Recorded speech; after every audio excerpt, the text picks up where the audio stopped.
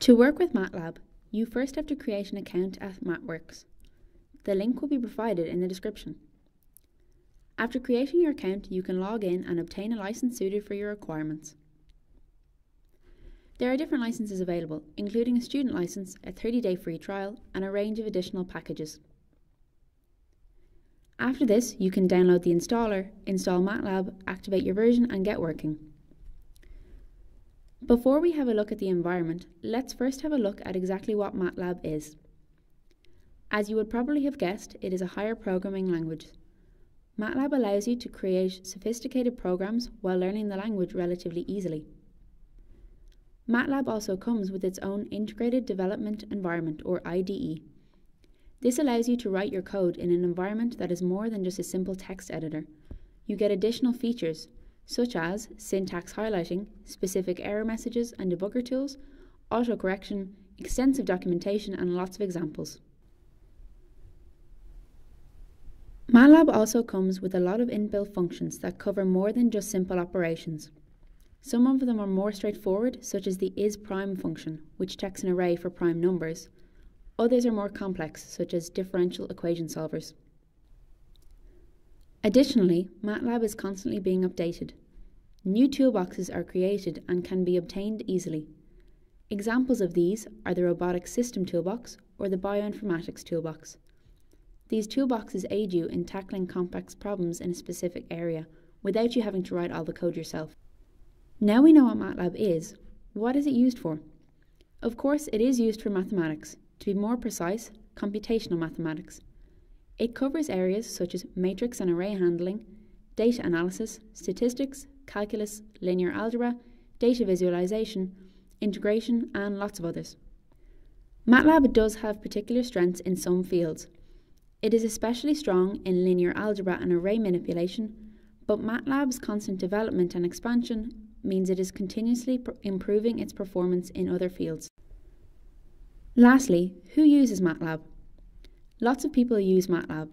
Among these are scientists, engineers, people in finance, mathematicians, and of course, iGEM competitors. Before jumping into Matlab, we'll first have a look at its environment setup. This consists of a tool strip, providing you with your basic quick access tools, a current folder panel, showing your working directory and its contents, the command window, which is used as an interactive shell to type in your statements or execute your functions and scripts from, a workspace listing your used variables, and a command history panel, which explains itself. Here you can see that the layout of Matlab looks the same as what we saw earlier on the slides. Depending on your version and on your needs, the layout can differ. As you can see here, we can resize the windows as we want, and we can remove some by clicking the arrow in the top left of the panel.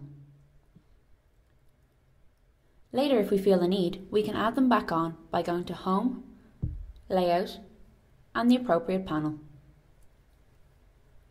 The tool strip up here contains 3 global tabs, Home, Plots, and Apps, which are always present, as well as some contextual tabs which only appear under certain circumstances.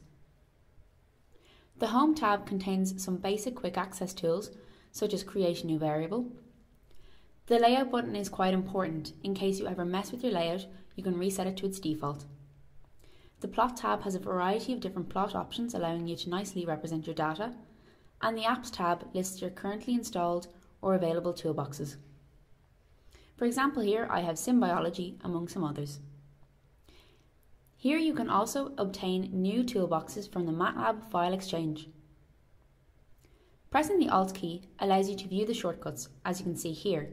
So Alt A brings me to Apps, and Alt H brings me back to Home. The command window down here allows you to execute your commands. I want to create 3 variables for now. X will be a simple scalar, Y will be a row vector created by using square brackets and then simply typing in the values, and Z will be a matrix created using square brackets. A semicolon is used to indicate the beginning of a new row. Notice how Matlab always displays the name and value. To suppress output, simply add A semicolon after your statement. Also notice how the variables appear in the workspace up on the right. Click on them to see the contextual tabs appear in the tool strip. You can also directly modify your variables in the workspace by using the spreadsheet, for example to change value or to change size. If you close Matlab now, the workspace will be deleted, so if you want to use these numbers in the next session, simply type save and the name you want to save it under. Now I can clear the variables using the clear with a variable name, or simply delete all of them using clear only. Loading these back is possible using the load command. In the bottom right, we have the command history, and by clicking on a command, I can re-execute it.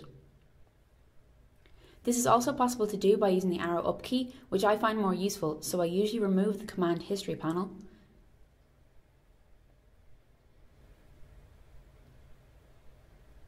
This allows you to maintain a larger workspace panel.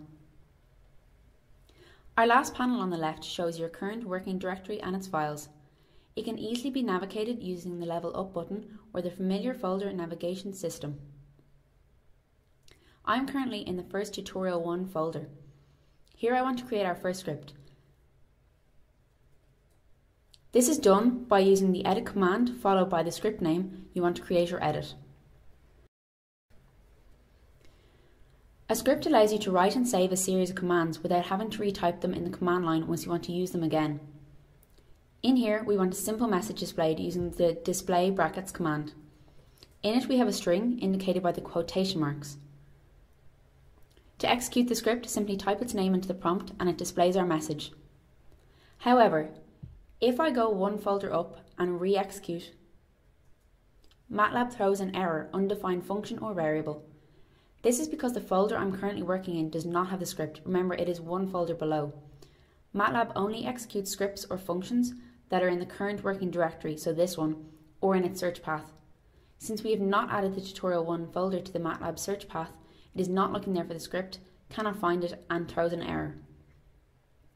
To add it, click on Home, Set Path, and add your desired folder.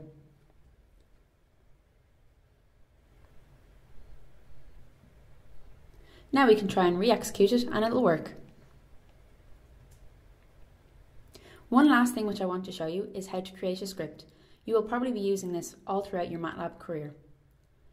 So we open up a new script and we'll call it Startup. This will be a script that is executed at the start of Matlab and sets some of my basic settings. In it, I want to display a welcoming message, set my folder to be this one, and set the format to compact. Notice how Matlab always adds additional lines for better readability. This is nice, but it clutters up the screen too quickly, so I remove these by setting the format to compact. As well, if you're ever unsure what a command does, simply type in doc and the command name, and Matlab will give you extensive documentation as well as a range of examples for it.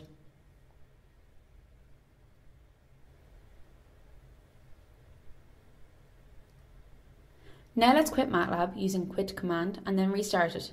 See you in a second.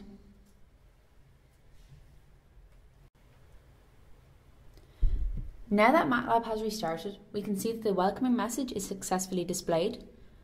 The working directory is automatically set to the folder I want to be in, and the format is set to compact. To make Matlab execute the script automatically in the beginning, it has to be called Startup and be in a folder that is in Matlab's search path. Thank you for watching. In the next video in the iGEM Matlab series, we will be discussing variables.